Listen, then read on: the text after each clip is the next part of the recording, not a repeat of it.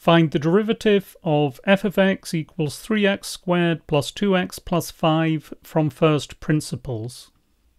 To find f dashed of x, we have to compute the limit as h tends to 0 of f of x plus h minus f of x over h.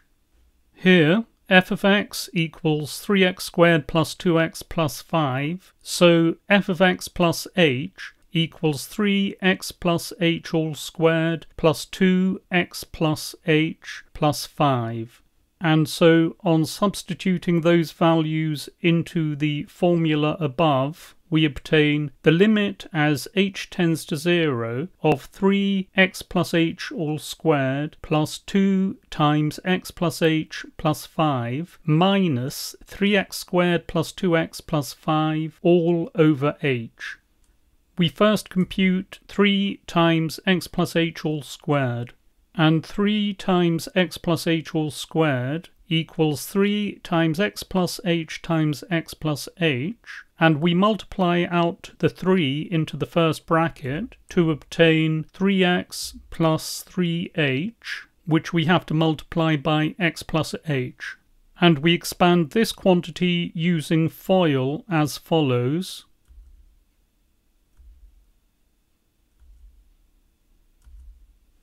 And on bringing together like terms, we obtain 3x squared plus 6hx plus 3h squared.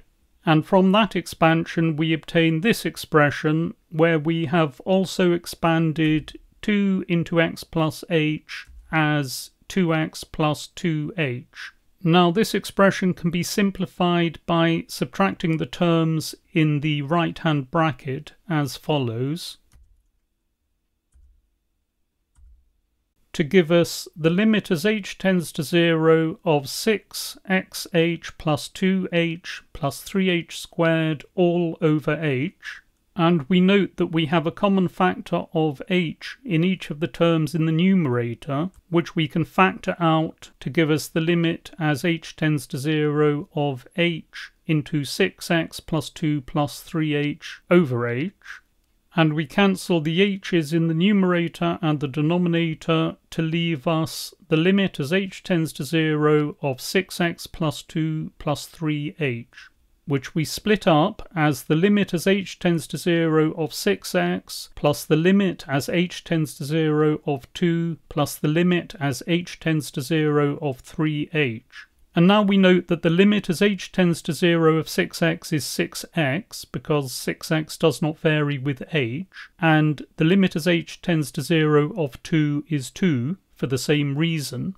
In addition, the limit as h tends to 0 of 3h is 0, and so we obtain finally 6x plus 2. And so we have that if f of x equals 3x squared plus 2x plus 5, then f dashed of x equals 6x plus 2.